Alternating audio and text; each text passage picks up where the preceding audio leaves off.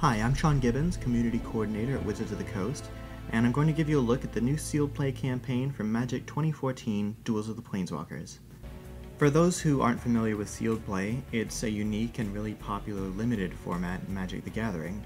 It's called a limited format because players are given a limited amount of cards to use each time. In the case of sealed, you open 6 booster packs, and the cards you get from those are what you have to work with in order to build what you think will be the best deck possible. And that's part of the fun. You don't really know what's going to be the best deck possible. You don't know what the best combination is. You just kind of pick what you think will work. You make sure you include some creature removal, like Flames of the Firebrand right here, and you just go with it, and you play, and you figure out what works and what doesn't work, and you can add and remove cards in between matches in order to make your deck what you want it to be. The sealed play campaign is available right when you start the game the first time, and you just jump right in and you start opening your 6 booster packs. You can browse through them to see what cards you got, and then they're all added to your sealed pool. And when you've got your pool, when you've opened all 6 booster packs, you go into the deck editor, which is what I want to show you right now. One thing that makes sealed campaign really sweet is it's the first time in any Duels game that you've been able to make a deck from scratch, adjust what land you want in it and how much, you can name it, and then use it in a single player or online game. Hey, let's talk about my deck. As you can see, I got Door to Nothingness, which is an awesome card.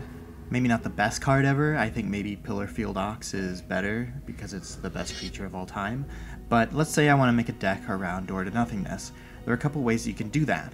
You start with a blank slate, so you can just add Door to Nothingness, and you can add a bunch of cards you think is going to complement it, like Safe Passage. You can buy yourself a bunch of time and try to get the mana you need in order to crack Door to Nothingness. Or you can rely on the autocomplete option, and that will finish up the deck no matter what you have going on with it, and make it into a playable 40-card deck.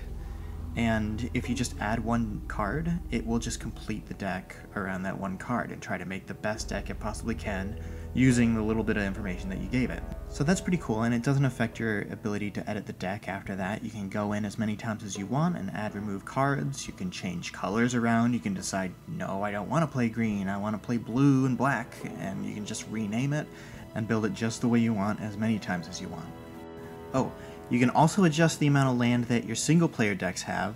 That's a little off topic, but a lot of community members have been asking, so yes, you can adjust all the land in all the decks ever.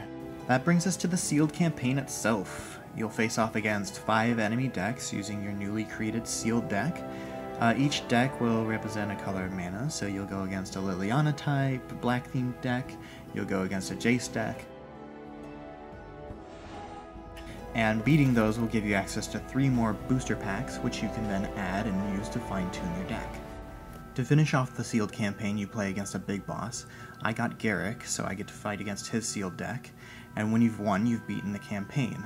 Now if you decide that you really like sealed play, the base game comes with 2 free slots and more are available for purchase, and every time you select a new slot, you get a new set of 6 booster packs that you can open, and then 3 more that you unlock to make a unique deck every time. That pretty much explains sealed play for Magic 2014 Duels of the Planeswalkers. At least that's the end of my video. If you have any questions, follow us on Twitter, we're at wizards_magic, and we look forward to playing the game with you when it releases later this summer.